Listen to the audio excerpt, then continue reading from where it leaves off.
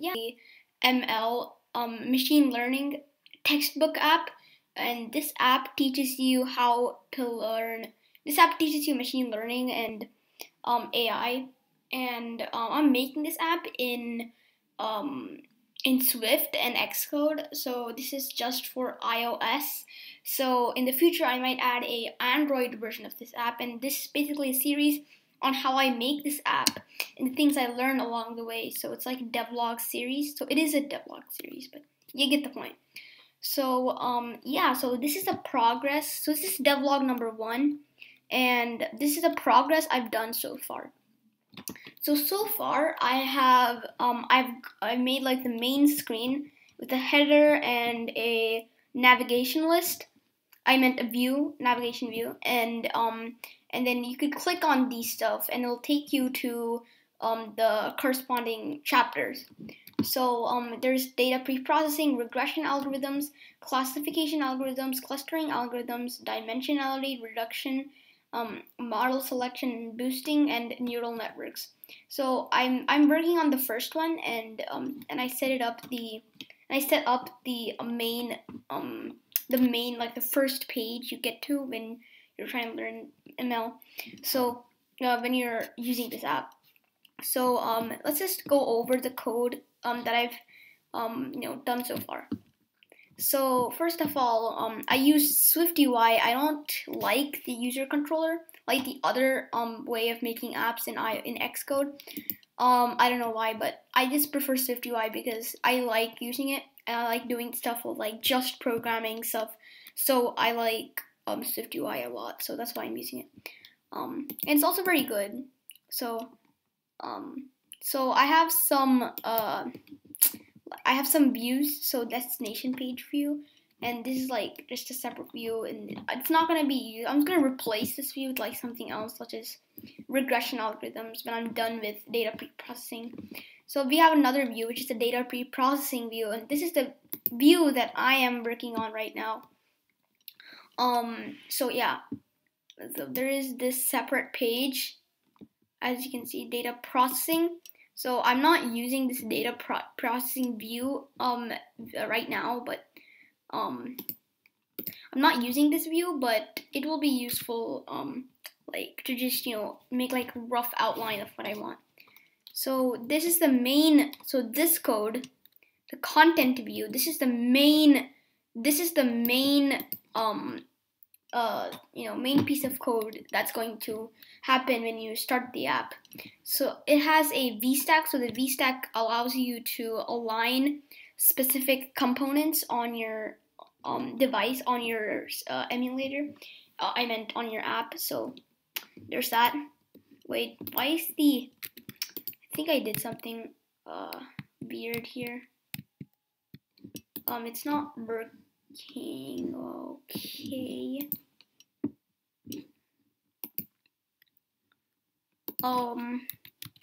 Let's do that. Much better. Okay. So something weird just happened there. Let's run this app and see if it works. Okay, yeah, it works. So if I go to the data preprocessing window, you can see that it takes me there in the data to the data. Okay, this is the data preprocessing view. I don't want that. I want data processing, just the processing. That's the view that's right here in this. So this is a separate code, and this is what it looks like. And we're just taking this view and putting it inside the main content view, as you can see. Yeah, so which is right here. So it's like so first we have the header text, which is this header text right here. Let's resume this. So this is what it looks like. So I put this on top of the VStack, and then on right on the bottom of it we have the navigation view.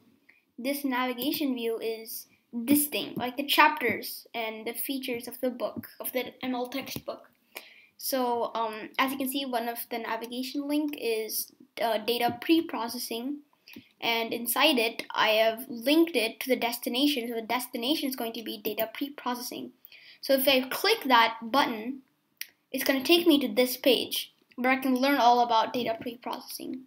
So it's pretty simple. So I've used that, and then I've also added another I've also added another other navigation links so I could navigate to other stuff. I will change this destination to like something else when I'm done with that view. So I'm just working on data preprocessing for now. So that's why I left it like that. So let's run the app and check it out. So if I were to go to data preprocessing, you can see that there is the text and it tells you all about data preprocessing. And if I were to go back, I could go to regression algorithms. So this is just like sample stuff. So I could like delete this and put something else here. So I'm just working on the data preprocessing page for now. So yeah. Let's go to the data preprocessing view and let's talk more about it. So as you can see, I have a V-stack with alignment of leading. So it goes like the left side, so it aligns itself on the left side, and then there's spacing. So the spacing is between the stuff, and then I have all the components that's gonna go inside of the V-stack. So I have the data preprocessing, which is the main header that's going to talk about what this chapter is all about. I fixed some parameters, so I made it as the title, and then I've also made it bold. And then I have the main text, which talks about data preprocessing and what it is. And then we have a spacer. So this spacer, so let's just say if I just delete this spacer, look what's going to happen. It's gonna have this ugly space, like it's gonna center it in the middle. It's gonna align it in the middle, and it's gonna look ugly. As you can see, it aligned it like on the middle of the screen, and it just looks weird, and there's like a lot of space up. So we can delete that space with this function, and we can move it on top now. As you can see, it's loading, and yeah, as you can see, it worked. So there's that. So now let's go back to content view. Let's go back to header text. So header text is like the main thing, like the what this app is about, like the name of the app basically. So the name of the app is ML Textbook. So I've used some parameters and dot font and parentheses dot system, and I use that parameter to fix the size and the weight.